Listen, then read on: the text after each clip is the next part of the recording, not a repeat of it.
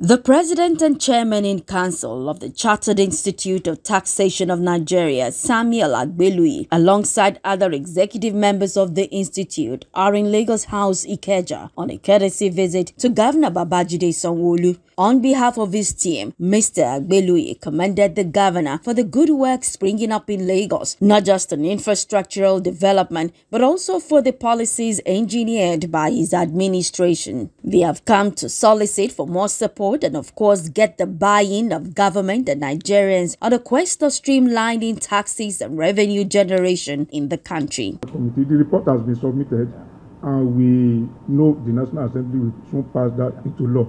It will require a lot of training.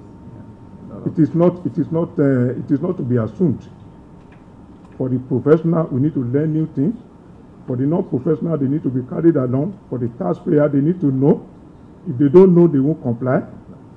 And we always advocate voluntary compliance. Governor Babajide Sanwo-olu thanked Agbeluyi for the kind words projected on him and his team, assuring that there's still so much to be done and his administration will work to the last day of his tenure. He said more collaborations need to happen at different levels, not only on the part of government, but also the citizens, who should also play their own part by paying taxes. There are people that are usually quick to criticize, to talk, and when you check them and ask them, are you a responsible citizen, in which you contribute your own civic, duty in it, you find them, wanting, and people don't understand.